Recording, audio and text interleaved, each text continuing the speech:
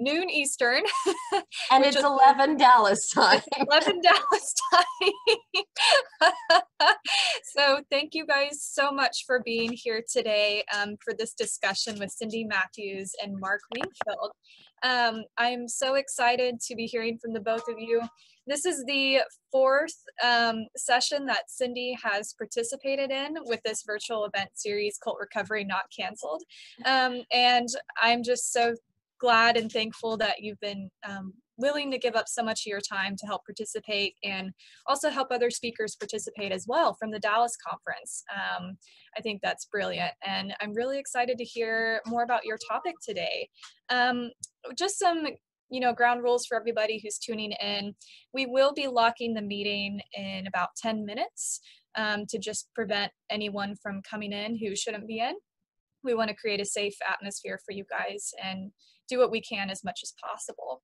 Also, we will be disabling all chat for this meeting, but you do have the option to ask questions via the Q&A box. So please ask questions at any time, and I will help moderate at the very end of the meeting today, and we'll ask Cyndi and Mark the questions. So again, thank you all for tuning in. I will go ahead and turn the time over to Cyndi and Mark, and if you guys could briefly introduce yourselves. Sure. And it's a little bit selfish on my end to be doing these 4 sessions because the Dallas conference was rescheduled for September, October, and I want to keep the interest up in what we're doing and what we're trying to achieve through the Dallas conference. So I've been interviewing different participants that we had scheduled to speak, and Mark here is fabulous, and we were so excited to hear him speak. But just a quick introduction for myself. I'm Dr. Cyndi Matthews. I live in Dallas. I teach as a counselor educator in the graduate counseling program. I think I'm called an assistant clinical associate or professor. I don't know what I am. I'm something. And I have a private practice in Garland, Texas, and I work with domestic violence. I work with religious abuse. I work with any kind of trauma, complex trauma in seeing my practitioners. And one of the things I'm really excited about talking with Mark is, as a theologian, as a pastor, I really think these conversations need to happen more. Healers from a spiritual realm, healers from the, kind of scientific counseling realm, so that we can be working together in helping heal people because we have the same kind of goal. But go ahead and introduce yourself, Mark. Sure. Hi, everyone. My name is Mark Wingfield. I'm the associate pastor at Wilshire Baptist Church here in Dallas, a role I have been in for 16 and a half years. And I was a journalist for 21 years before that. So diverse experience, and Wilshire is what I would call a progressive Baptist church. Theologically, we are fully inclusive of LGBTQ community, and that's actually the topic of the book that I've most recently written that we'll talk about, I'm sure. And along the way, I've become an ally of the transgender community, and we'll talk about that too. So really excited to be here with you today. Well, and the other thing is this is being recorded. So if anyone here wants a copy of it, or it'll be on YouTube next week. So Mark, if you want to share it with your parishioners or other things. So because I guess they're going to be locking the meeting to prevent Zoom bombing in about 10 minutes. I guess we had a bunch of Zoom bombers yesterday. So Mark, first of all, what just really stood out to me is you said progressive Baptist in the same sentence, which I kind of went, what? Raise my eyebrows. Tell me, I want to hear your story, and I want to hear what you're doing with your parishioners. Do you call them parishioners? What do you call them? Yeah, that's fine. Parishioners, congregants. Congregants, yeah. Whatever.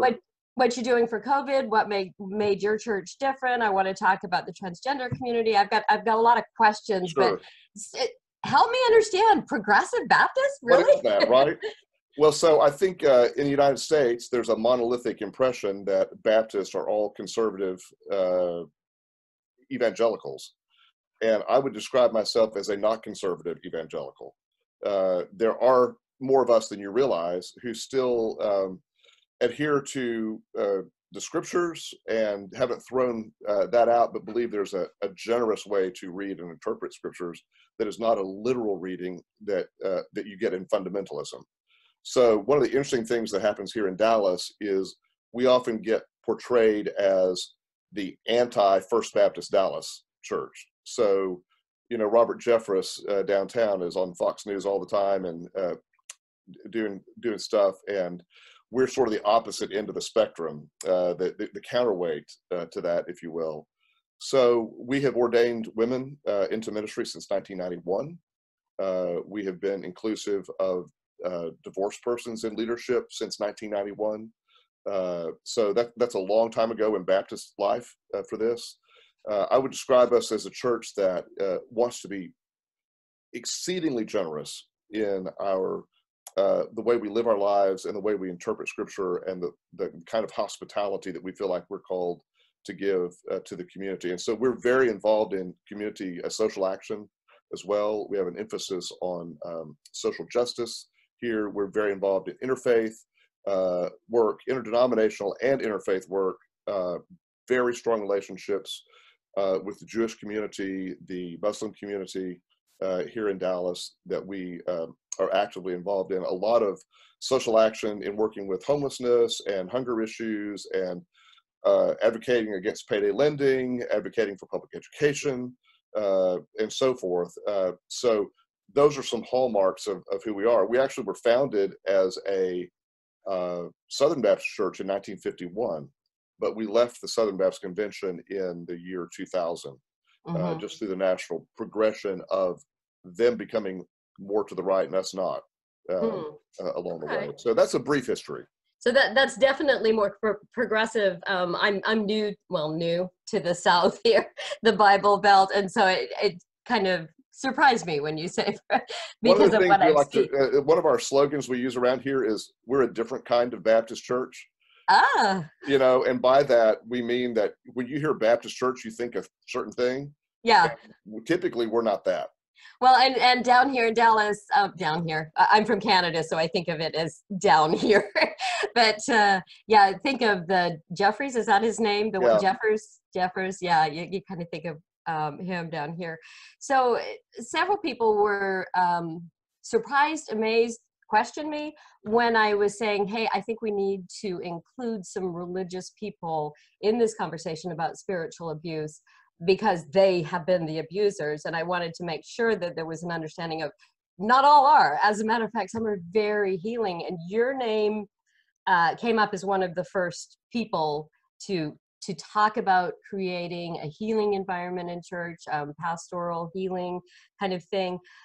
So first of all, I want to know what you think spiritual abuse is. I speak from a mental health perspective. You speak from the other perspective, the pastoral perspective. So how do you see spiritual abuse, and kind of tell us what you think the effects are and what happens with that? Lovely. So for a long time, for as long as I've been affiliated with this church, which is 21 years, and certainly before that, Wilshire has been the kind of church where people come to heal from all sorts of abuses. We are the kind of church where people come when they are beat up and battered, emotionally, spiritually, whatever, and find healing. And in a best case scenario, you get patched up and you go out and help other people. I can tell you a specific story about that down the line, but I think we have seen through our work that a lot of people have silently been abused by fundamentalism, whether that be in a Baptist church or a Mormon church or in a Catholic church or in Islam or whatever. Whoops, my lights just went out. Hang on. If I wave my hand, there we go. Someone didn't like what I was saying. Okay, there you go. Still here, and the automatic light went up. So there is this kind of spiritual abuse that happens through restriction. When you grow up or you are trapped in some sort of spiritual system, whether it be a church or a cult or whatever, right? And that's an interesting distinction between those two. When you're trapped in that kind of system and you don't really understand that you're being abused, but you're being restricted in certain ways and you're not allowed to think for yourself. One of my favorite stories, we had a family leave our church a few years ago who'd been here a long time, and they had young children, like high school, junior high kids. And the father in this family, as they were leaving, said to our senior pastor, who does most of the preaching here, You know, I have to think every day at work during the week, and when I come to church, your sermons make me think, and I just really don't want to have to think that much on Sunday. Mm. And so we are a thinking kind of church. We expect Mm-hmm. you to bring your brain and don't check it at the door. Mm-hmm. Because if you can't think and ask a question about what we're doing, what we're saying, then that's not right. You know, it's not that the church is the final authority and arbiter on all things. One of the wonderful doctrines in Baptist theology that's been thrown out by so many of our Baptist colleagues is called the priesthood of all believers. And that is, we believe that in authentic fashion, you as a congregant, you as someone who follows Christ in your life, you ought to be able to interpret Scripture and understand God's work with you individually as a part of the community, but you don't have to rely on me as a pastor to tell you what God's will for your life is. And that's really interesting, because when I grew up in the church I was in, it was very much check your brain at the door, listen to what everybody else is saying out there. The authority, you don't have a right to have an opinion. You don't have a right to voice whatever is going on. You just have to follow. So that's very different. And that's exactly what the restrictive religion is. And FYI, 43 years, I was in a very restrictive fundamentalist religion.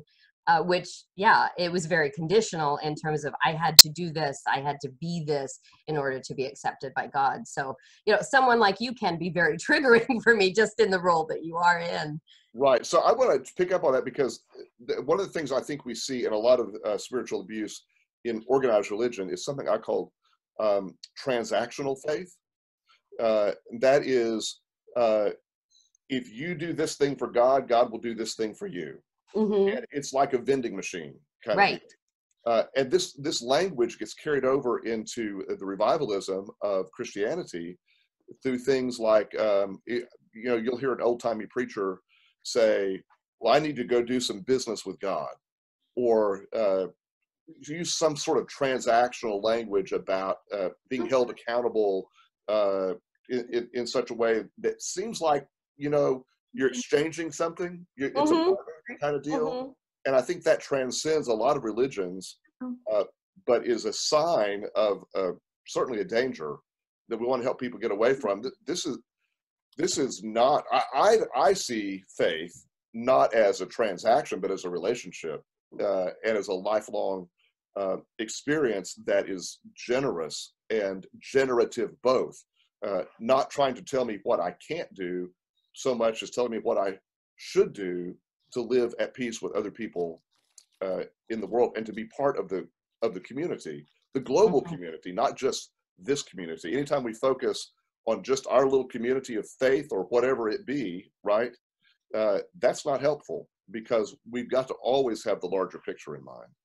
So really, it sounds like you don't see yourself as the person who stands in the way of the relationship with the deity, but the one who kind of stands beside and helps facilitate that. Yeah, I want to be an enabler. I'm not the Pope. I'm not the bishop. I'm not the mediator. Man, that's a heavy burden to carry. Right, and that's one of the things I always struggled with, was that I had to gain the approval of this person here, the mediator, who, you know, was very much, I had to confess, sorry, I'm not trying to make it about my story, but they had to approve in order for God to approve. Yeah, and I think that's just not healthy, right? Any human mediator in that role. And now we're back to that question: what's the line between religion and a cult? Right? And that level of control, when any religious figure is given that much control over someone else's life, that is not healthy.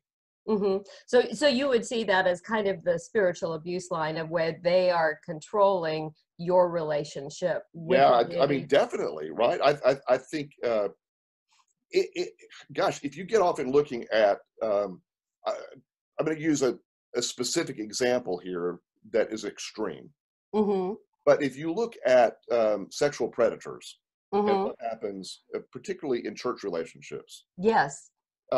In every case I've known of, there is a controlling mechanism with an authority figure who says, you've got to do what I say, Mm-hmm. You can't tell anyone else about this thing, right? It's a very controlled thing where you are dependent upon me for this. And if you violate me in this, then you're going to have trouble with God. Mm. And I So think, you're seeing that sexual abuse in the pastoral relationship as a form of spiritual abuse, oh, absolutely. but there's other kinds as well. But the sexual abuse is the extreme, because Well, I I hear a mean, lot of people yeah. say, "Oh, spiritual abuse, that's sexual abuse by a pastor." What you're saying is there's a whole realm within there. Oh my goodness, yes. You know, I'm thinking of several examples of my friends who are in the transgender community, and what they have experienced. That's not sexual abuse, you know, in a predatory sense, but it is a kind of abuse about who you are as a person. Uh, Mm-hmm. that if you want to be accepted by God, you've got to be the kind of person I want you to be, not the kind Mm-hmm. of person you feel like God has made you to be.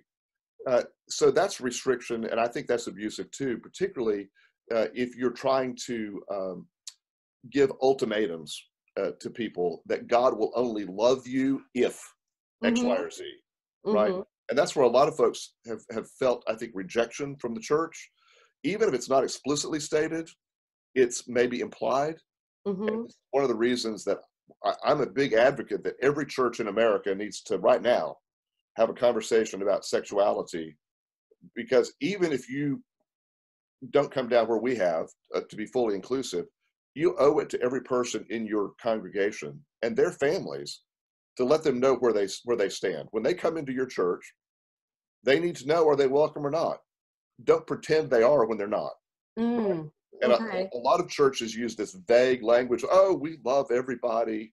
But when you get in, you realize no, they don't really love everybody. You Yeah. know, they love you if you will come in and try to be like what they think you ought to be. Right. They start using the clobber verses against LGBTQ, or they say, women, you need to be more submissive or whatever. But yeah, sure, we love everybody as long as you do it the way we're saying That's right. to And do that's not love. it. Mm-hmm. That's control. Yeah. So as a pastor, a preacher, how do you recognize congregants who have been abused? What are some of the signs that you see, and what do you kind of do to work with that, realizing that just you as a person, as a pastor, could be triggering? How do you work within that? So this is so hard. Uh, I think, as with so many things, there's a spectrum, Mm-hmm. and there are some people who will tell you their story up front. Mm-hmm. And I mean, there will be no question where they're coming from, right? Because they're just Okay. told, and they want you to know. But Uh-huh. more often, there are people who carry their story deep within them, and it may take years.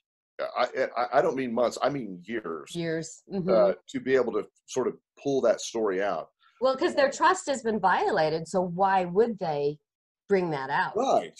And yet they're still drawn to church, Yeah. and they're still here, Yeah. maybe for the right reason, maybe for the wrong reason. But it's very hard when we don't know that subterranean baggage is there, because you're right, it can be triggering. And then I'm thinking of people who suddenly disappear and they're gone for months at a time. And you think, what did I do? Mm-hmm. What did we do? Well, Mm-hmm. maybe we didn't do anything that we knew we did, right? It's just that all that stuff came up again. And so you'll have people sort of in and out Mm-hmm. over time, or sometimes hopping from place to place, sort of afraid to reveal too much of themselves. I think Mm-hmm. some of these are just classic abuse symptoms in life in general. And they show up in church in a big way because it's so intimate Mm-hmm. at one level.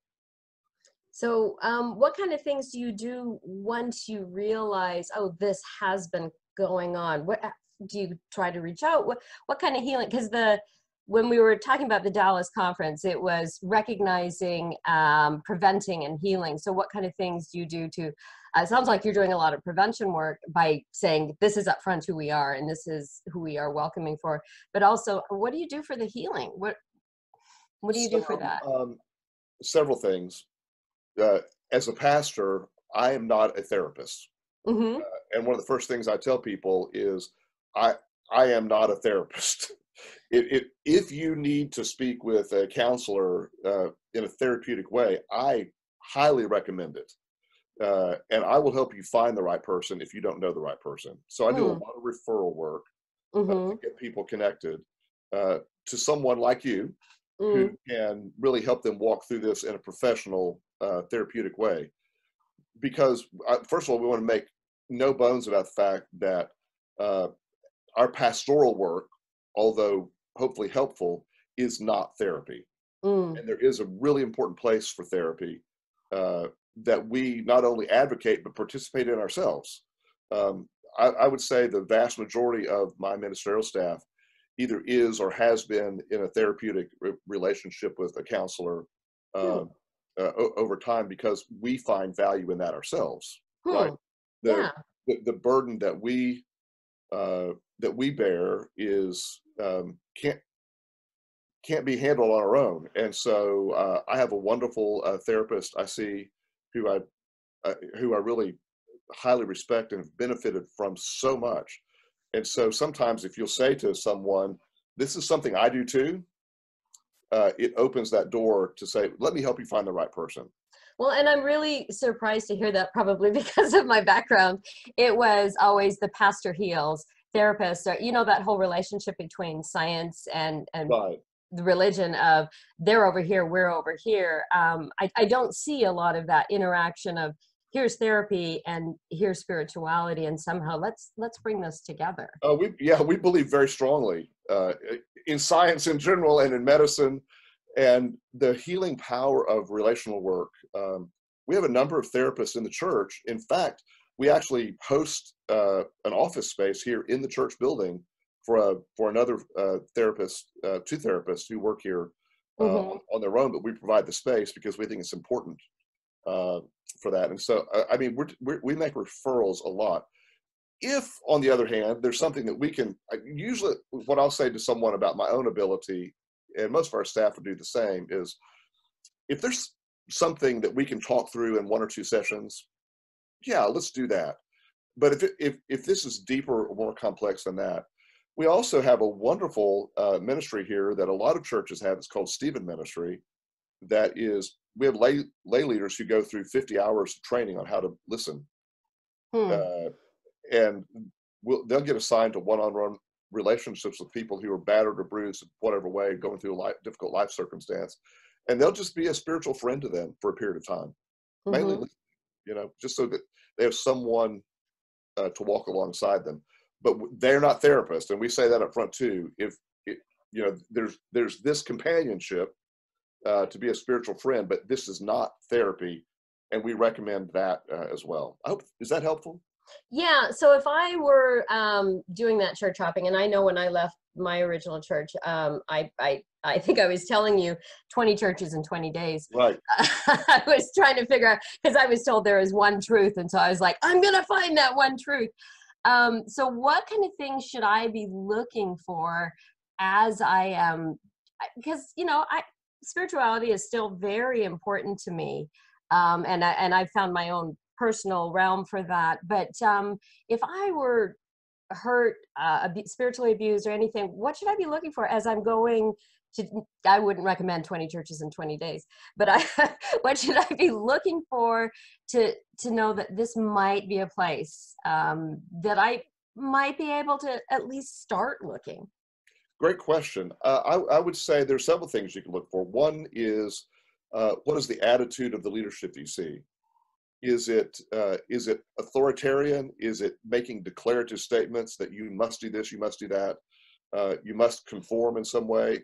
That's not what you really, anyone teaching or preaching an absolute version of your behavior or your beliefs that has no nuance to it.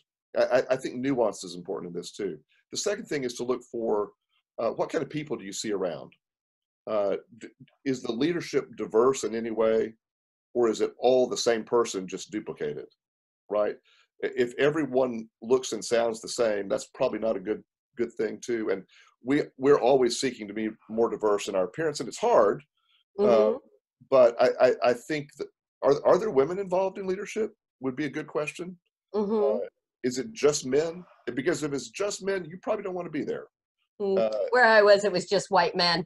Right. So those are things. And then I think what kind of relationships are formed there? And are those relationships that you witness about conformity and control, or are they about empowering you to become a better person? Because the church that you want to be in is one that builds you up, not tears you down. And I know for someone who's been in an abusive situation, it's hard to tell the difference sometimes. Right. How do you? Victims feel like they need to be controlled. You know, that's what they're accustomed to. Yeah. And that's why churches. That's why people end up in churches. I mean, sometimes I look at some of these other churches that are so controlling and wonder why does anyone go there, right? Well, as you know, there are reasons that people sort of want that and feel like they want black and white, concrete answers. Yeah, and that's a lot of reasons that people actually go to cults, is they want answers. Life is hard. I work hard all week. I need to just kind of relax, and exactly what you were saying in the beginning. You know, I kind of want to check my brain at the door so I can relax within this religious environment, but then at the same time it can be abusive. So I want to get to some of your, let me ask one quick question before we talk about the transgender community and your stories there, which are so fascinating. I want to hear more about that. But what are you seeing right now in terms of what the needs of your parishioners, your congregants are in terms of COVID? What are they reaching out for you for? What's happening there? So just for everyone's context, we're a large church in North Dallas, not far from the SMU campus, actually, maybe a couple of miles down the road, in a largely affluent middle-class kind of community. And I have been pleasantly shocked, actually, at how few direct needs we've had coming to us in this time of crisis. Almost all of our members are, sheltering at home in different ways, working from home, schooling from home, doing the things that you do. A number are healthcare workers. In fact, in our service this Sunday, we've got a video segment we're doing that's a report from two of our frontline healthcare workers from two different hospitals here in Dallas. And one of them is working in a COVID unit at Parkland, the public hospital, for example. So we're hearing from her on what that's like as well. But I expected that we would have a lot more pastoral care happening during this time with people who were sick or their family members were sick. I expected people to be dying. And thank God that's not been the case yet. Thank God. I just don't even want to jinx that, right? Right. We're very, very thankful for that. But it's been different. I think what we're mainly dealing with is the anxiety of isolation, anxiety of being cooped up. And I see this most profoundly in two categories.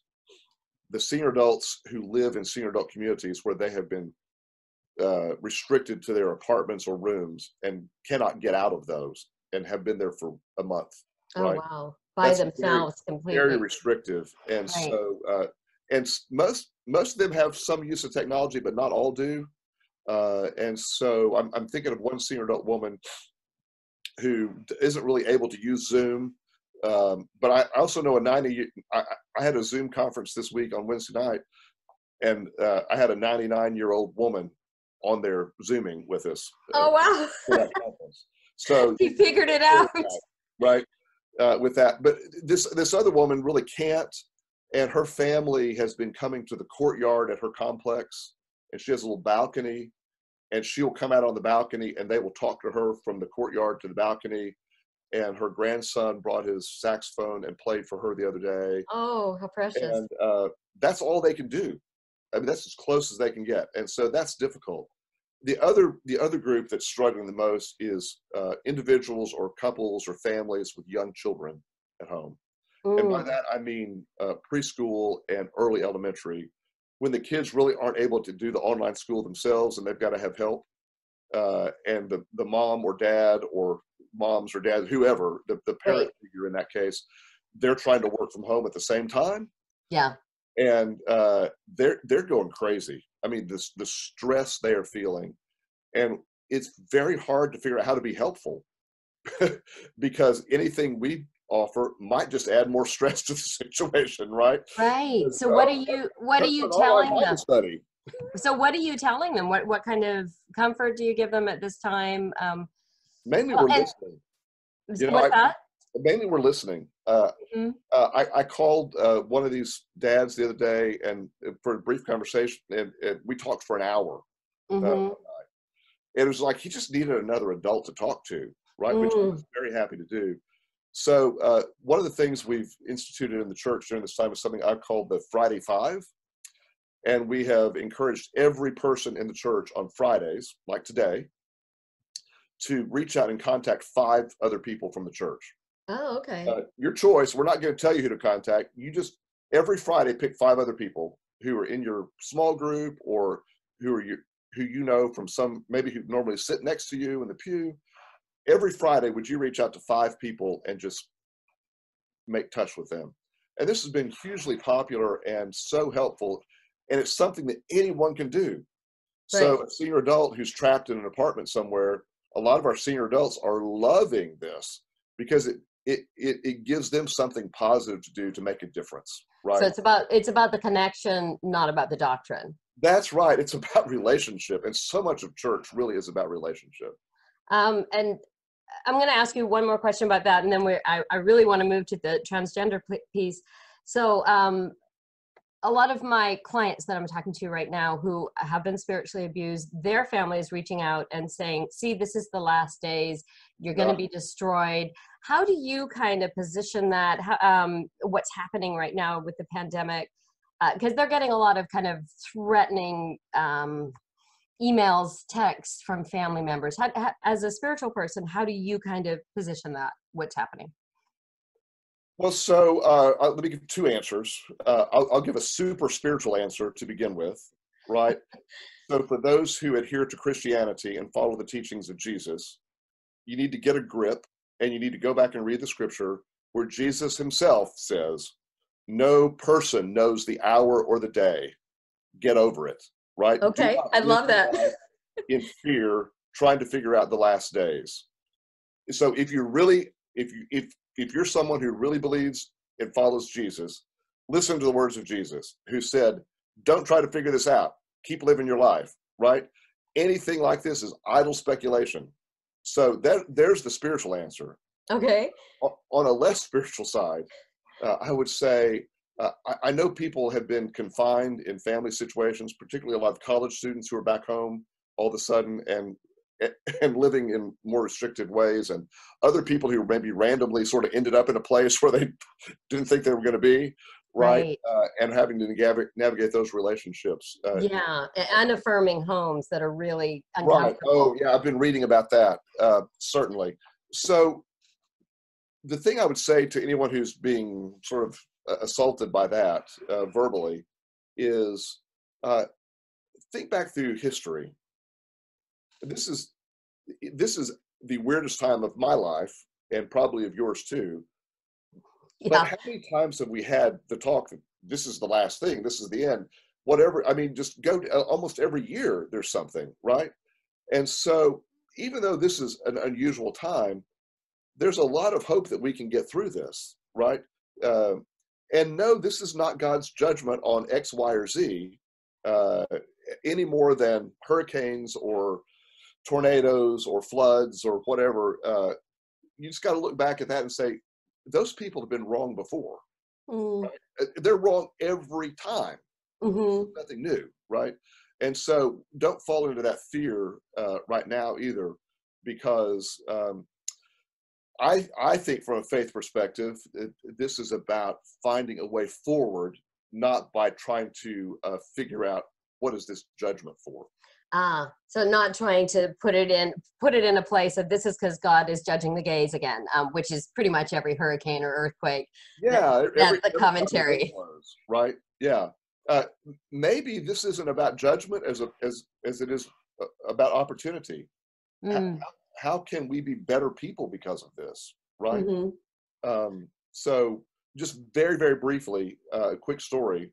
A little over 2.5 years ago, I suffered a spinal cord injury, a spinal cord bruise that left me unable to use my right hand and my right arm for months. And it's taken me 2 years of intensive therapy and so forth to regain function and there's still residual damage from that. But one of the first things I began to ask myself as I felt sorry for myself in that moment, was, what is it I'm supposed to learn from this? How can I I believe I'm going to get better. I don't know how much better, right? What is it that I need to carry forward beginning now to help me understand how to, clearly things like this change us. Mm-hmm. Are they going to change you for good? Or are they going to change you for bad? Are you going to become bitter through that? Or are you going to somehow be able to do something more positive out of that? Mm-hmm. So in my case, I reached the point where at the 18-month marker after my injury, when I felt like, well, the doctors were saying, whatever you have is what you're going to have, right? Recovery-wise. Mm-hmm. And I wasn't where I wanted to be. And so I wanted to give myself some permanent reminder that there was hope. And so I'm a writing coach. And when I teach writing, you'll love this, I'm anti-exclamation marks. I'm all about the exclamation marks. People abuse the exclamation mark way too much. I'm an abuser. I admit it. I quote a journalism professor who years ago taught his students, you have 3 exclamation marks for your entire life. Use them wisely. Okay. And so in my case, I needed to find some way to put down a marker that I was going to look for what was right about my situation and not what was wrong.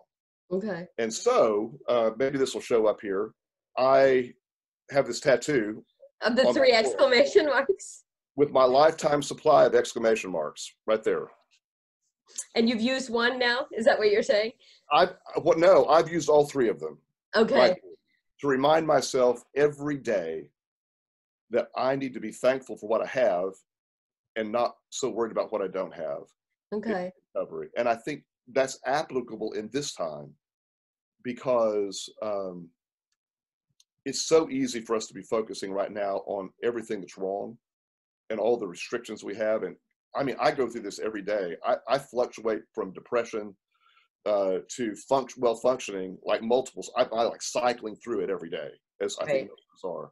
But and as a therapist, I want to validate that very much we need to recognize the grief cycle we're going through right now, which includes the anger, the depression, but also moving towards recognizing that each of these are valid and then being able to move forward. I think, so that was the whole point of this, to say, okay, this is on the arm that didn't work, right?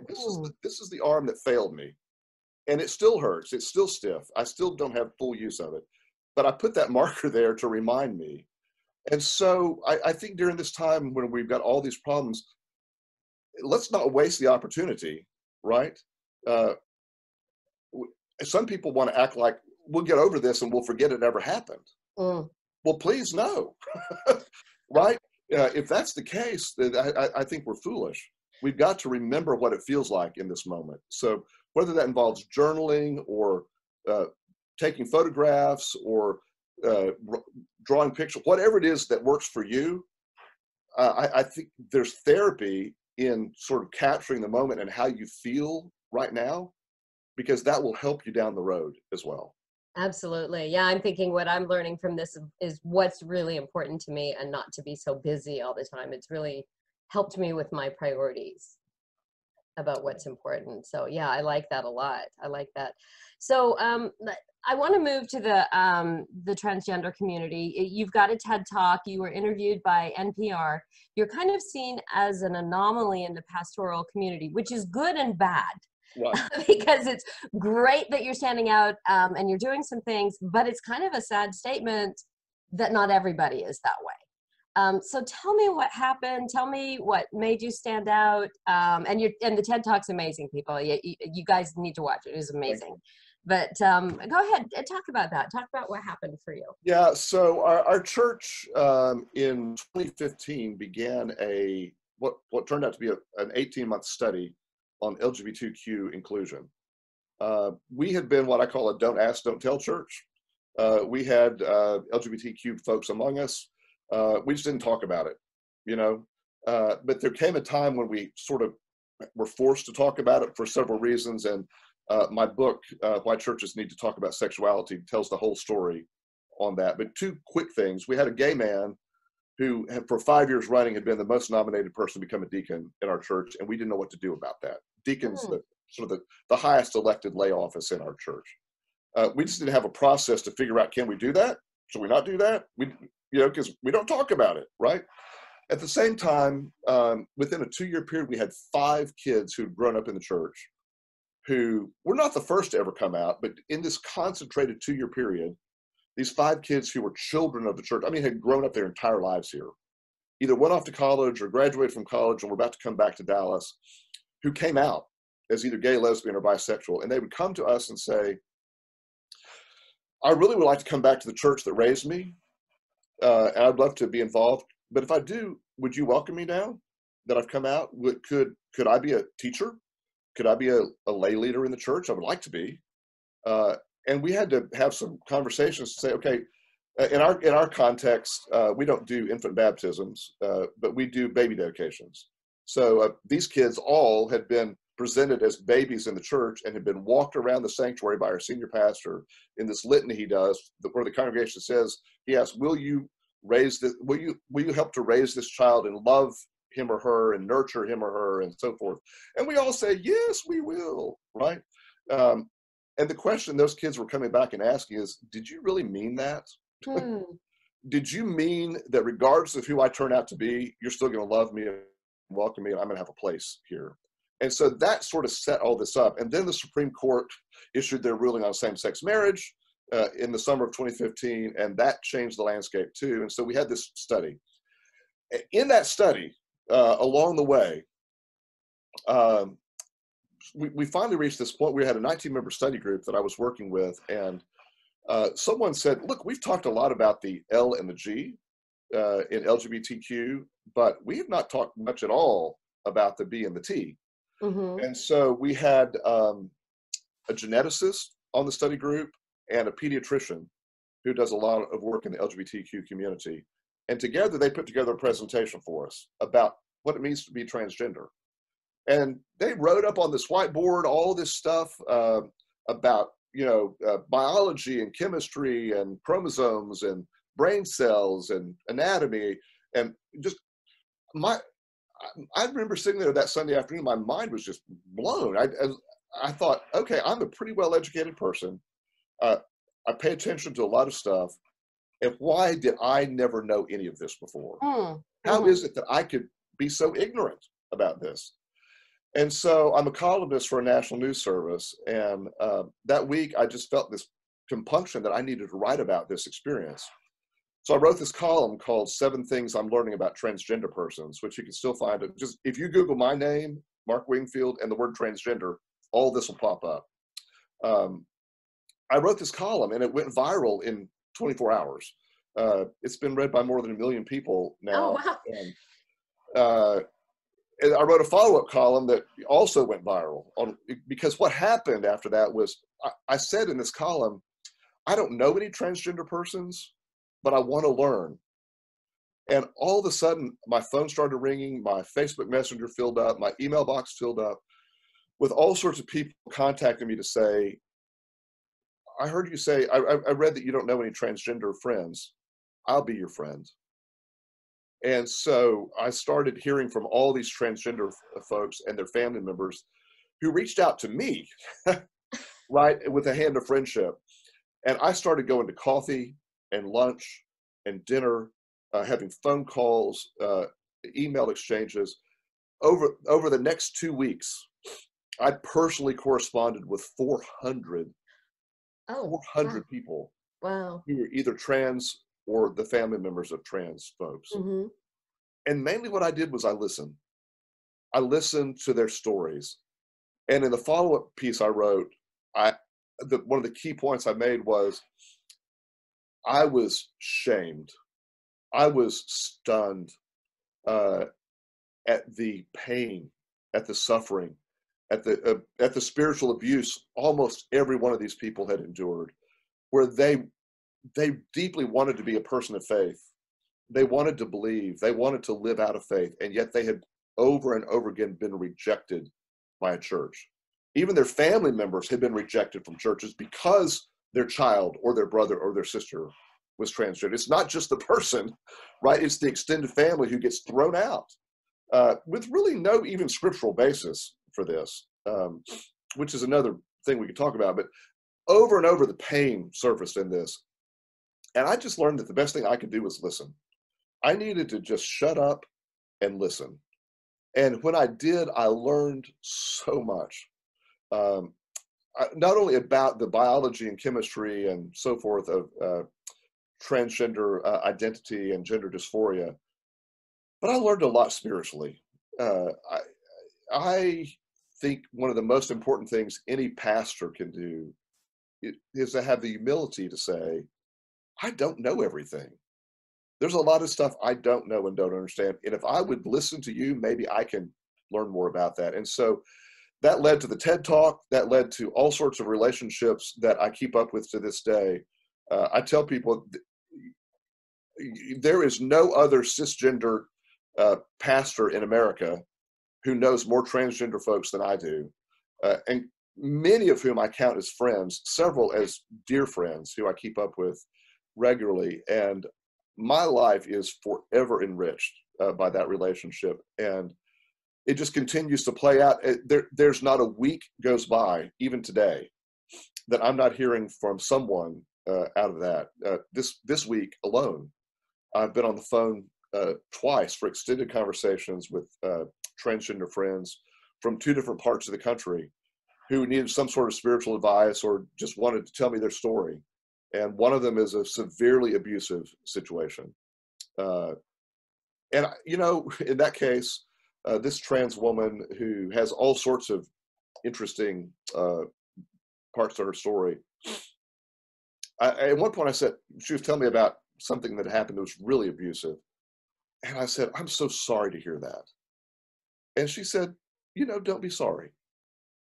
I am the person I am today because I have found a way through that. And yes, I wish it hadn't happened, but I'm learning from that too. And that's allowed me to be this person to say, I've become the advocate. And then the other person this week is an interesting thing because this is someone who grew up in an evangelical Bible church context on the West Coast. And now has transitioned from male to female and feels a calling to serve, like what we would say in our culture, calling to ministry, right? But yet is trapped between 2 worlds because in a lot of the LGBTQ world where this person finds friendship is so anti-church that when you say, I feel called to ministry, people are rejecting you from that side. And yet when she tries to go back to the Bible church world in which she was raised to say, I'd like to go back to school and get a degree in Christian ministry as a trans woman, they say, well, you can't do that, right? And so here's someone who's trapped on 2 sides of spiritual abuse, right? From the most progressive, supposedly, and from the most unprogressive. And she's trapped in the middle and doesn't know where to find safe harbor. She can't find her safe place because it's so polarized. That's right. That no matter what she says, it's seen by the other group as you're over here in these camps. She can't find that safe harbor. That's right. Wow. So what do you say to other pastors or ministers? I know your church had a vote of whether it was going to be supportive of the LGBT community, and you lost a lot of congregants over that vote. Yeah. Do you want to talk a little bit about that? And then how did you respond to people who were saying, oh, we shouldn't do this because they're against God and all this, they being the LGBT Yeah. So our 18-month study process culminated in a congregational vote in November 2016. It was 2 Sundays that we allowed voting, and it happened to be the Sunday before and after the 2016 presidential election. Oh my goodness. Oh, so wow. No stress in the air anywhere. Oh, wow. Right. That's just, of course, when we set that date up, we had no idea how bizarre that whole time would be, right? And yet that's where we landed. So we had about 1,500 active members at the time of the vote. Some people had left along the way because they didn't like the fact that we were even talking. So the first wave of people we lost were people who said, we shouldn't even be talking about this at all. And so there's nothing to discuss. some of them had left early. Some had just sort of drawn away, but didn't, in our language, move their membership to another church because they wanted to be able to come back and vote against it whenever it came down to that. So that's a whole political thing. Yes, there are politics in the church. The vote we actually had was interesting because our bylaws had no restrictions on membership other than to say, if you're a baptized follower of Jesus Christ, you're welcome to be a member of the church. And so the vote we had was that we affirm our existing bylaws, that we will have one class of membership. And if you're a believer and a member of the church, you're in. There are no other distinctions. It's not that we have a first class and second class membership. So if you're a member of the church and you're a baptized follower of Jesus Christ, you're here and you can be considered for any role based on your own merits, strengths, spiritual gifts. We're not going to put a litmus test up front on that. Well, the vote passed by 63% favorable majority, which, while that may sound like not as strong as you would think, it actually is very strong when you consider the differential between the two numbers of the for and against. And when you consider that people showed up to vote we hadn't seen in 10 years, because when you're opposed to something, you rally the troops and literally bust people in to vote against it. Oh, wow. So, we lost over the next few weeks and months about 300 people out of 1,500. 70% of the people we lost were above age 60. Wow. Over the 2 years that followed, we gained 350 people. And 70% of those were below age 60. And it's interesting, the people that we gained, obviously different, maybe not as steeped in church as the people we lost, but they were not just gay and lesbians and bisexual and transgender folks. No, they were all of those, yes, but they also have been people who just want to raise their kids in an inclusive community, an inclusive church, who really sort of had to come check us out and see, is this the kind of place that you say you are? And one of the things that we've learned most of all about welcoming, particularly LGBTQ folks into the life of the church, is just because we say, everybody come, you're welcome here, doesn't mean everyone believes us. And so we've had a lot of folks come sit on the back row, just sort of watch us for a while to see, are we who we say we are, right? And how do we model that? This has been an interesting challenge. One of my gay pastor friends in another state told me a year or so ago, he had this instruction. He said, when I hear a sermon illustration in your church with a gay couple as a normative example of life, I will know that you're inclusive. Don't just say you're welcome.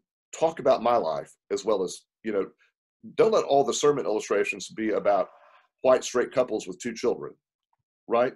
When you can talk about diversity of life and when you can demonstrate that, I'll know that you really are welcoming to me. And so these are things that we've got to think about, right? Because when you come from a privileged majority position, it is hard to get your head around, how do I talk in a new way?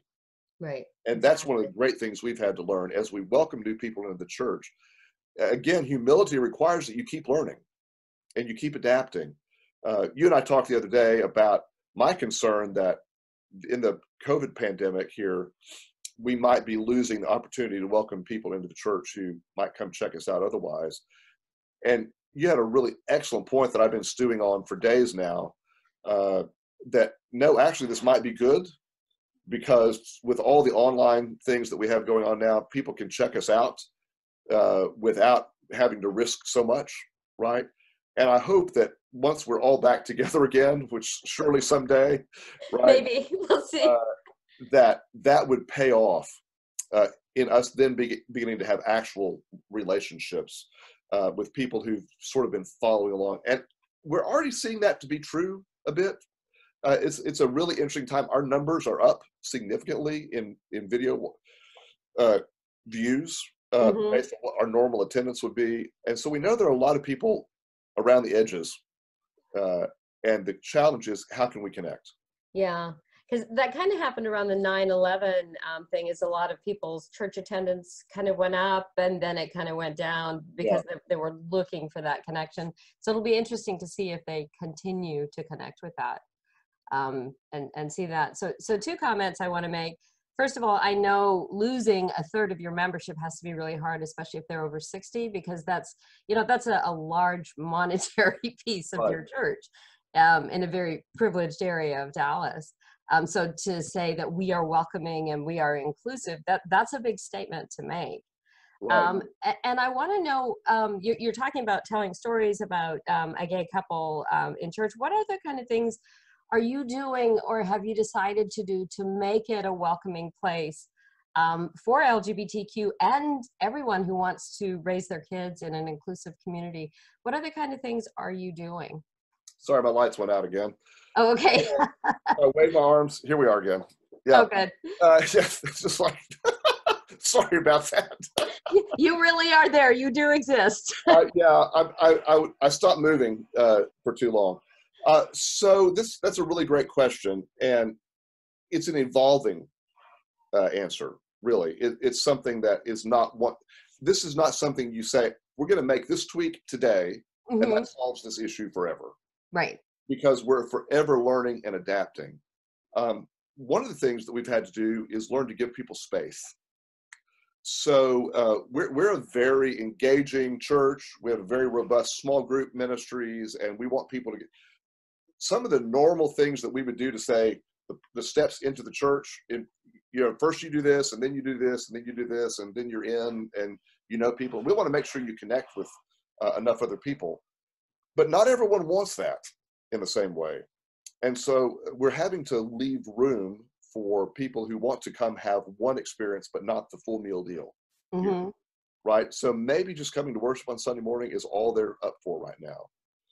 In the past, we would really hit pretty hard and say, well, but you'll learn so much more if you're in a small group and if you meet other people and, come serve on a committee and do these other things. And not everyone is really at the point to do that, nor do they want to. Mm-hmm. So we've had to figure out the way to be inviting, to go deeper without requiring it or appearing to require it, right? How do we give you the space to do the thing that you're comfortable doing while knowing all the time that you're welcome to take the next step with us, but we're not going to require it of you per se. And that's a different thing for us out of our context. We've had to adapt to what it means to be church because the metrics that we previously used don't work anymore. Mm-hmm. Because we count nickels and noses. That's what churches do, right? How's the offering and how's the attendance? Mm-hmm. And in the Baptist church, we count attendance in our Sunday school structure, and that's like the gold standard for everything. Well, that doesn't mean anything anymore for us, in part because attendance patterns have changed, so people are in and out a lot more. But we also have folks who are coming into the church after either having never been in church or been away from the church for so long that they just don't have the habits that the folks we lost do. The folks we lost were mainly here every Sunday. Right. I'm thinking the above 60, that it was the pattern of I go every Sunday. Yeah, absolutely.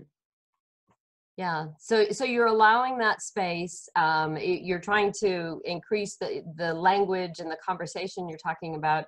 Talk to me about biblicism. You talked about that people are sometimes coming from churches where all answers are in the Bible. How are you kind of explain that a little bit? Yeah. So biblicism is this idea that the Bible is a flat text, and every word is as authoritative as another word.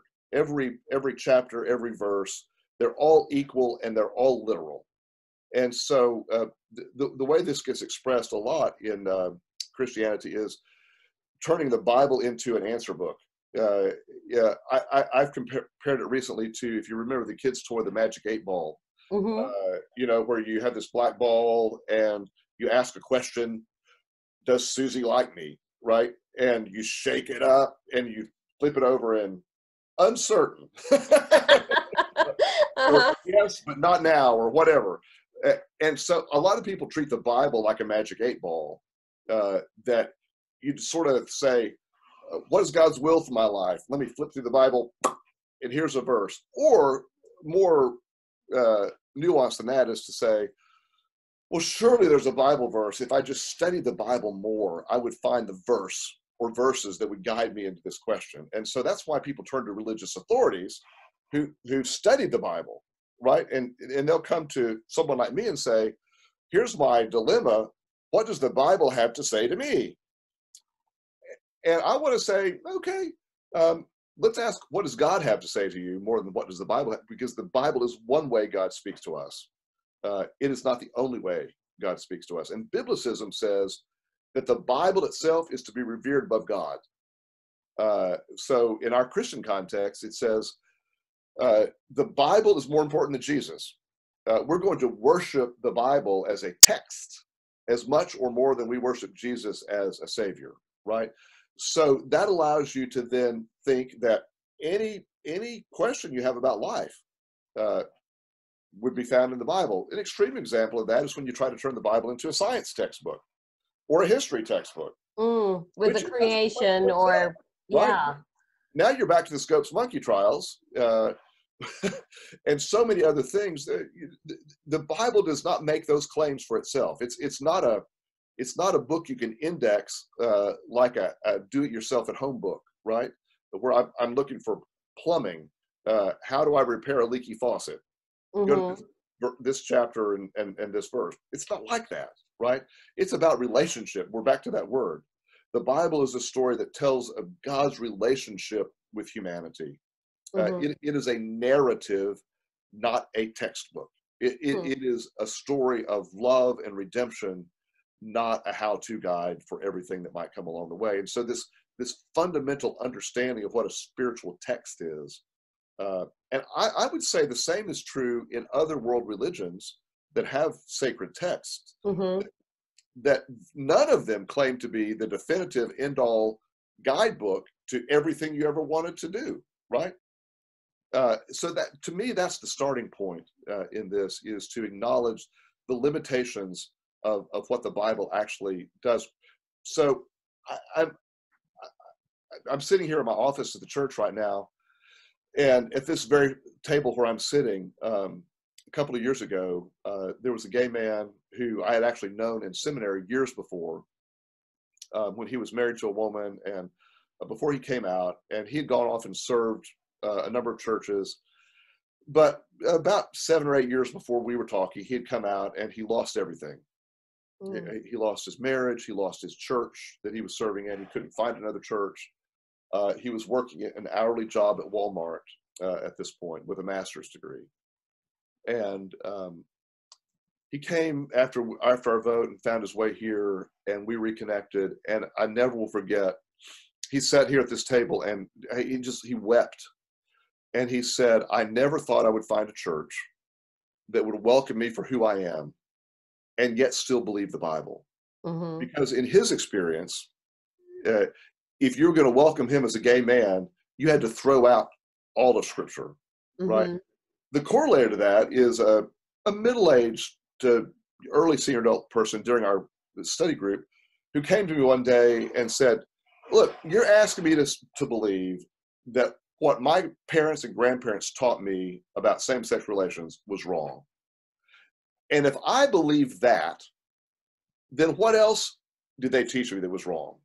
I can't pull that thread without undoing everything about my faith. If you ask me to undo this one thing, to go back and say, well, there's another way to read those scriptures, there's another understanding of this, then everything else about my faith is going to come tumbling down. Oh, wow. The response is, man, that is a fragile faith. That's a house of cards. Right. You don't really have much faith at all. That's not faith, that's fear, right? That's fear, yeah. And especially if you're saying these few verses, we could talk about the 5 clobber verses. If these 5 clobber verses could be read differently, that doesn't mean everything else is going to fall down. It just means we can read them differently. We can see them I mean, otherwise you're playing Jenga, right? You pull the wrong plank and everything comes tumbling down. I don't think that's what good faith is. So when people come to you with, and I imagine LGBTQ individuals come to you who have been just basically clobbered with these verses, what do you say to them? Do you say, let's read these differently, or what? Oh yeah, yeah. And fortunately, there's some really great resources out now. Some really fantastic resources that I like. I keep a supply of several books on my shelf here. Okay, what are they? Let's hear what they are. So, number one resource is a book called God and the Gay Christian by Matthew Vines. So God and the Gay Christian? God and the Gay Christian. Matthew's a fantastic guy, good friend. Now, he grew up in Kansas, Presbyterian home, went off to Harvard as a freshman, determined to come out, went back, came out to his parents, and his father challenged him to say, okay, I will support you if you can prove to me from the Bible that it's okay to be gay. And so he took a summer and a semester off from school and went into this extensive research on the texts and wrote this book. It's been a best-selling book called God and the Gay Christian. And he's now the head of an organization called the Reformation Project that seeks to honor the Bible in an inclusive way in churches around the world. Another great book is by my friend Amber Cantorna, who's written a book called it's called I'm looking at it right now. It's a guide to coming out for LGBTQ Christians. Unashamed, I believe is the title of it. With my multifocal lenses, I can't see across the office to the bookshelf. Okay. I'm pretty sure that's what it is as well. There's another great book by a guy named Colby Martin that's called Unclobbered. Or unclobber, and he takes those so-called clobber passages out of the Bible that get used to clobber people over the head with, you know, Leviticus and Romans and all this stuff, and he unclobbers them from a Christian theological perspective. A really great resource as well. Those are three that immediately come to mind, and I'm recommending and handing those out every time I can. Mm-hmm. So that's got to be really helpful for people who are coming in looking for healing. That Right, because they need. Here's the other way I would say this. People need to have language to be able to explain themselves. Okay.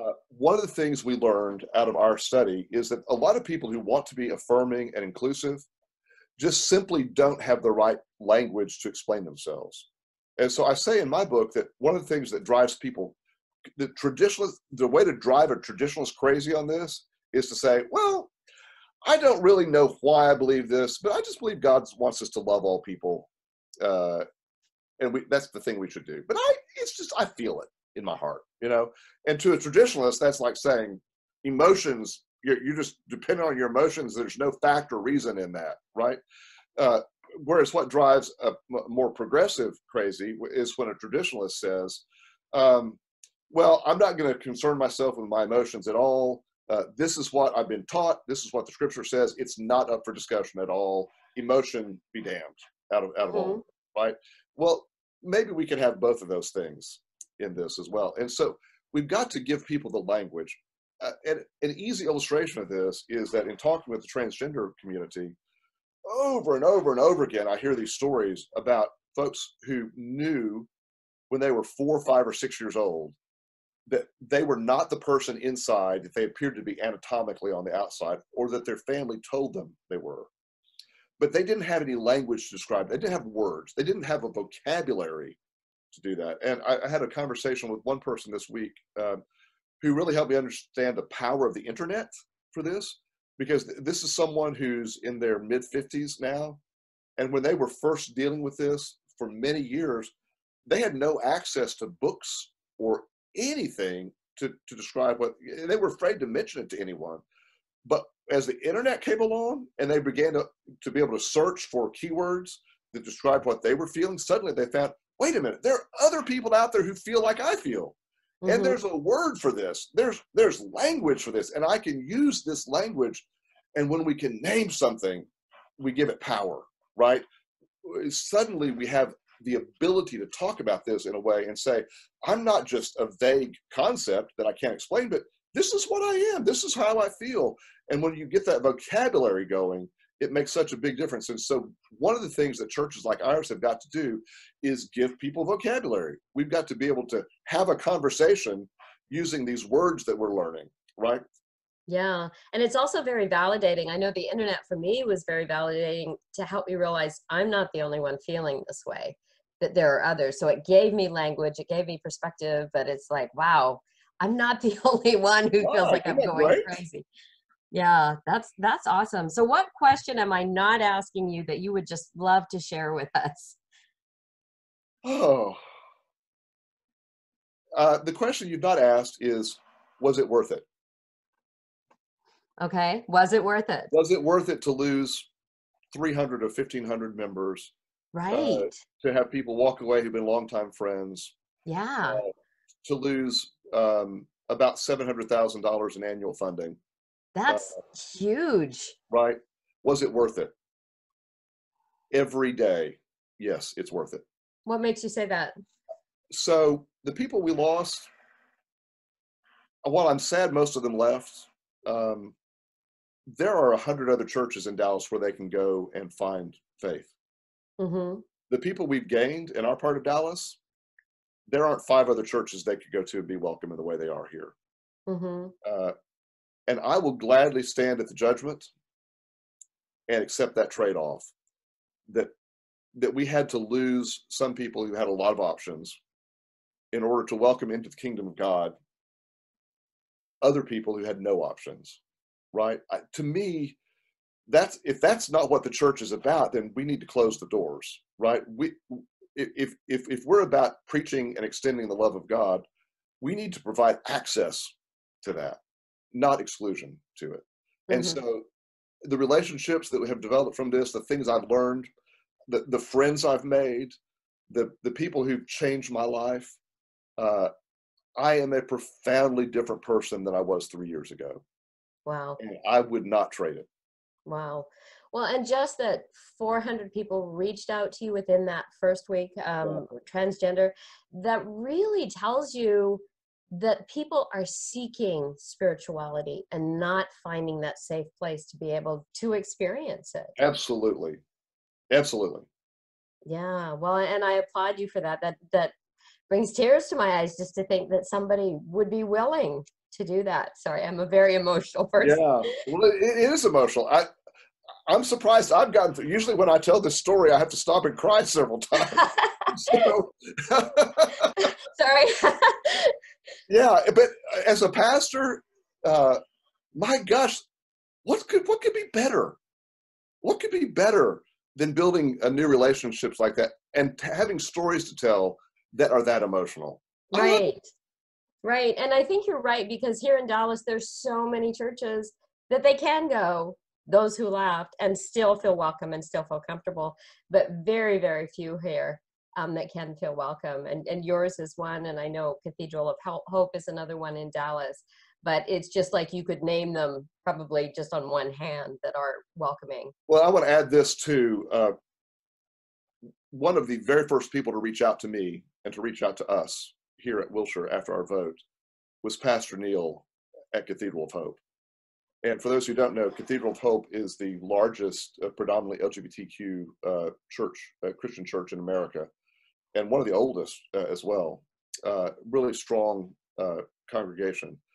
And Pastor Neil has become a friend to both me and to our senior pastor, George Mason. And he immediately reached out to us. And he didn't have to do that. Mm-hmm. Because God knows churches like ours have driven people to his church Mm-hmm. out of desperation. Yeah. And one of the most lovely things that happened 2 years ago was that we decided we would have joint services with them on Holy Week. Oh, wow. So we welcomed Cathedral of Hope to our church for Maundy Thursday, and then we went over to have Good Friday with them. Oh, wow. And what happened on Maundy Thursday was all these members of Cathedral of Hope came over here, and for many of them who had grown up in a Baptist church somewhere else in Texas or nearby and had been excluded from those churches, this was the first time they had ever stepped foot in a Baptist church again since their childhood. Oh, yeah. Oh, yeah. And it felt so comfortable, and yet it was so scary, and yet it was so rewarding, and there were tears all around. And then Good Friday came, and we went to Cathedral of Hope, and Pastor Neil introduced us, the Wilshire folks who were there, And everyone in that congregation gave us a standing ovation and applauded and applauded and applauded. Wonderful. And it was one of the most profound experiences of my life.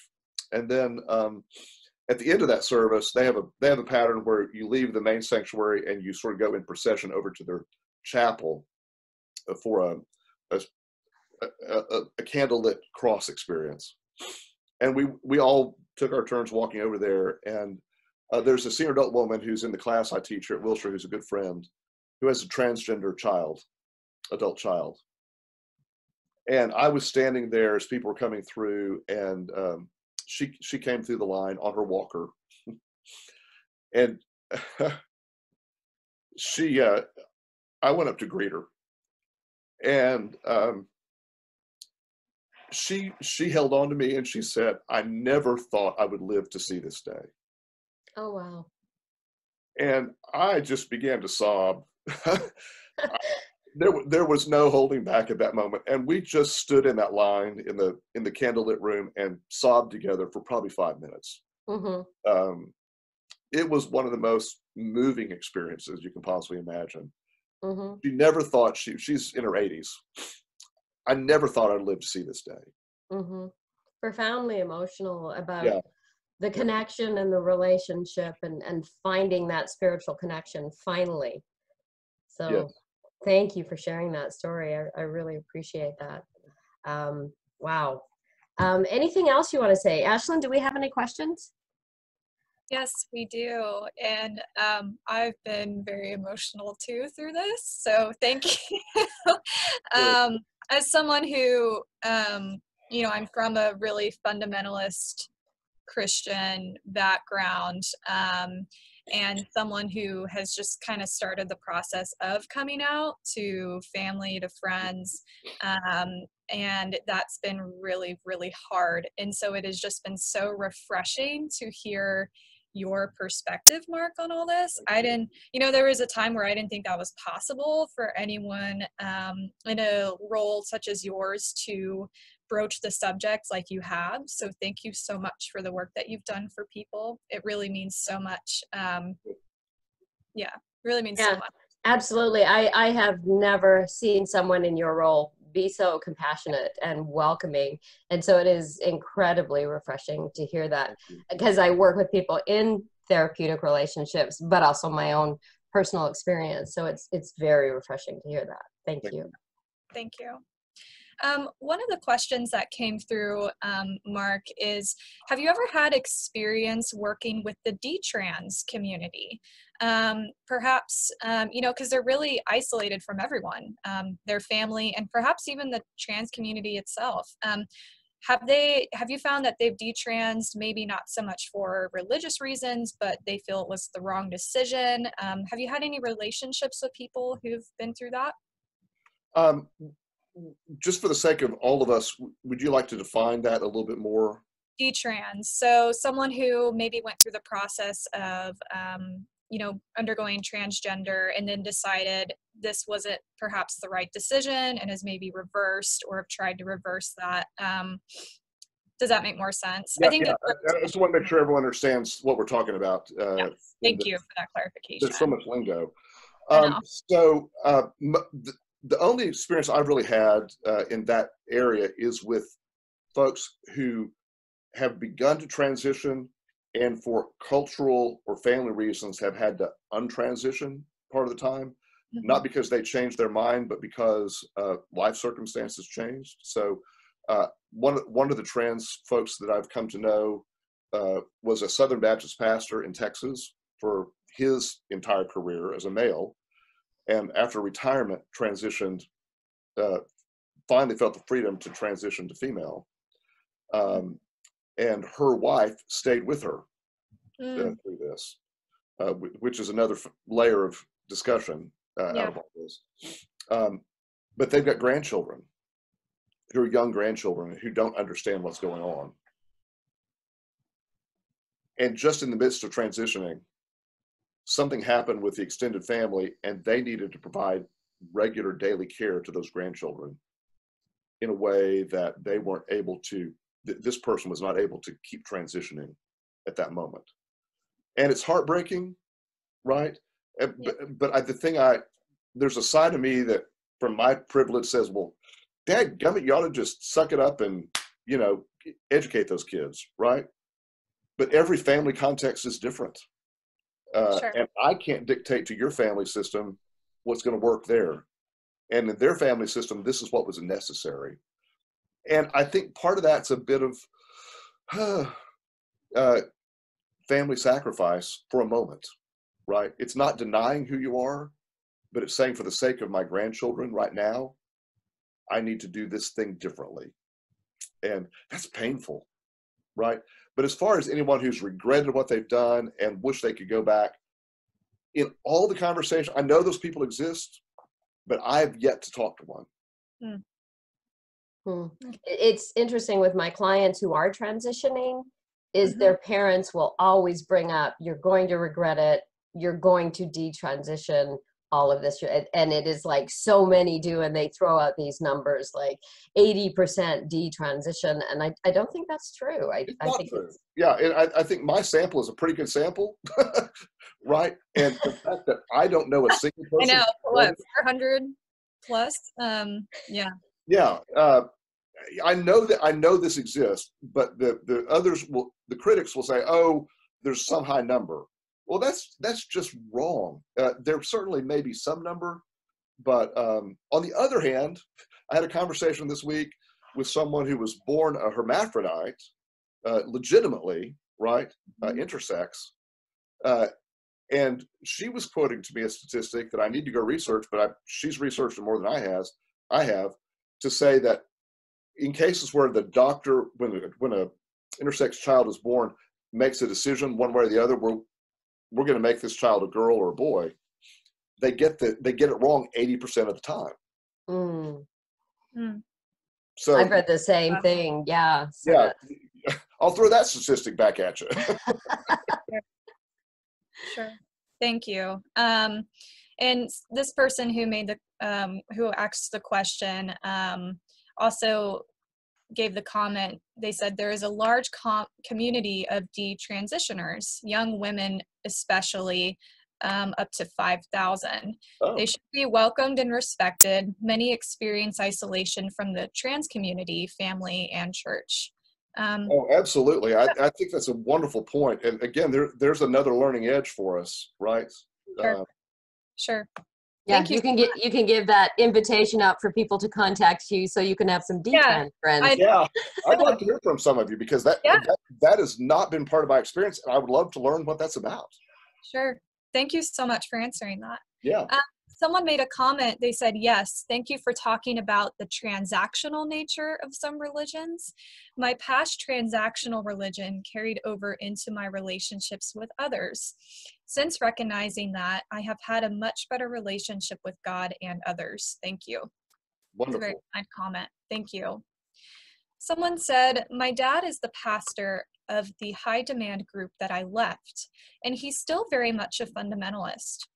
Right now, he's still open to staying in touch with me, but I'm afraid that if I come out, that he and the rest of the community will reject and shun me. There is previous history of this group being hostile towards ex-members who come out as gay. I don't want to lose my family, but I can't continue to live not embodying who I am. What advice do you have for me? That's a big question. Yeah. So certainly a heartbreaking situation. Yeah, it is. So I think the best advice I can give is to connect with other people who've been in your shoes, and to hear their stories and learn from them. There's no substitute for firsthand experience. And I mentioned a friend of mine earlier who has 2 books out, who I just would highly recommend. Her name is Amber Cantorna, Cantorna.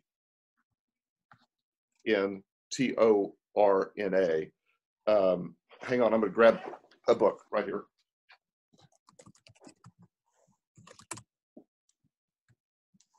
I love new resources. I mentioned this earlier. This is her book, Unashamed, a coming out guide for LGBTQ Christians. Her first book is titled Refocusing My Family. And it's the one that's going to be relevant here because her father is a high-level executive with focus on the family, James Dobson's organization. Oh, wow. Well, as soon as you said that, I was like, oh, focus on the family? Yeah. Because it's so similar. So her book is titled Refocusing My Family. Wow. Wow. Her story is about being rejected by her family, who chose following James Dobson and his teaching over their own daughter. And she actually is married now to another woman, lives in Colorado still, and I think has not had contact with her parents for 6 years now. Wow. So I can imagine. He has a story to tell, right? Yeah. And connecting with these kind of people who've walked it is the best way to do it. I don't have this lived experience. I can tell you stories about people I've met along the way, and that might just be a starting point, but to really talk to other people who've been on the journey is the best way to do it.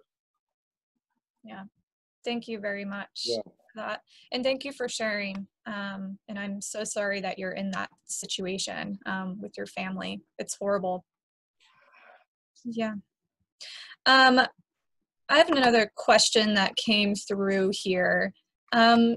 What advice would you give to people, Mark, and perhaps Cyndi too, from a mental health perspective, of people who've walked into a church who are LGBTQ, who have not, who have been, perhaps met with hostility or been really traumatized or triggered from their experience in that church? What advice would you give to them on how to recover and how to move forward? You want to start, Mark? Oh, no, you go ahead. I've talked enough. Well, from a therapeutic perspective, when I'm helping people come out of abusive churches or cults and they want to reconnect with spirituality, I definitely tell them, we have the conversation about what are you looking for, and to take their time. I had one woman who took 5 years to find a place that she felt safe. And she actually found it after 2 years, and it was putting her toe in, her toe out, and just taking her time to talk to people. She found it like 2 years later, but then she spent 3 years testing it, trying it out before she felt comfortable. And really she had to come to a place to trust that what she was feeling was real, because she didn't trust her feelings. She didn't trust the charismatic leaders. She didn't trust answers. And so it took a long time. So time, patience, checking it out. That's really the perspective I go from. What do you think, Mark? Yeah, and we actually had a good conversation about this a few months ago that was very helpful to me, because one of the dangers is someone who has been in an abusive spiritual relationship can simply trade one abusive relationship for another. Exactly. When you get conditioned to need that kind of thing, it's like someone who gives up drinking to only start smoking. Mm-hmm. Right? You haven't really dealt with the base issue. You've just changed the substance of it. And this is why I think we see people who leave one abusive religion ultimately often end up in another abusive religion. And you know much more about that than I do, but I can validate that is certainly true. We got to somehow break the cycle, right? So there's a deeper issue that it's not really religion per se, it's the need for certainty. Right, and it feels familiar, and so instead of recognizing what was wrong with the first one, it's like, oh, this feels familiar, I need support, and so they move just from one. Yeah, it's familiar. I need that comfort of someone controlling me. Right. It's almost like the domestic violence, kind of moving from one abusive relationship to another without taking the time to go, what do I really need? What do I need to rethink, recalibrate within myself? Yeah, that's true. That's very true. Yeah, and I will say, as a pastor, trying to work through the years with individuals in abusive marital family relationships, Mm-hmm. my success rate in getting people to leave those families is 0. Yeah, it's not high. Yeah, it takes about 8 to 10 times for somebody to leave an abusive relationship before they actually leave. And the sad thing is sometimes it ends up in death because they can't get out of it. It's a horribly abusive cycle. So, and I think abusive religion is it's the same MO. I agree. Thank you. Thank you. Thank you both for answering that. Oh man, this has been just such an emotional and informative interview. I just wanted to thank you both so much again for spending some time participating in this series, or Cult Recovery Not Canceled. It's just, I loved your transparency, Mark. I loved just hearing, I love how we incorporated, we've done a lot of the mental health, highlights. And so it was really cool to incorporate someone on the spirituality side of things to come into this discussion. So thank you very much for joining us today. Yeah, Mark, you did an awesome job. Thank you so much for being transparent and willing to share. Appreciate it very much. And I will say, if you'd like to read more of what I've written about any of this, including my personal journey with the spinal cord injury, as well as my advocacy in the LGBTQ community, my website is mark-wingfield.com. You got to add the hyphen in there. There's another Mark Wingfield who's a jazz guitarist in London. That's not me.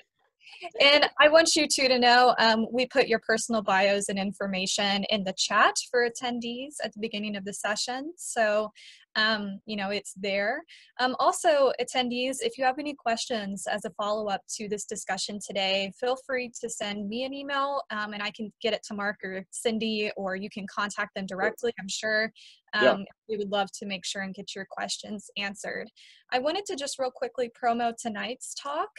It's at 8 p.m. Eastern Time with Eva Mackey, who's an MD. She'll be talking about the challenges of parenting after the cult. And it should be a very, very interesting discussion. So please join us tonight if you are able. And yes, Cyndi just put your... Is it a dash or an underscore? It's a dash. Oh, it is a dash. Okay, that's what I put it at. Yeah, that's it. Great. Yeah, okay. Thank you. And thank you two again so much. And Sure. if you guys want to see more of Mark and Cyndi, come to the Dallas conference in September. Yes, come to Dallas sometime September, October. We'll figure it out.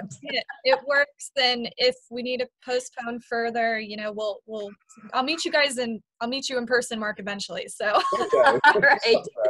Thank you so much, Ashlen, for doing all of this. You're amazing.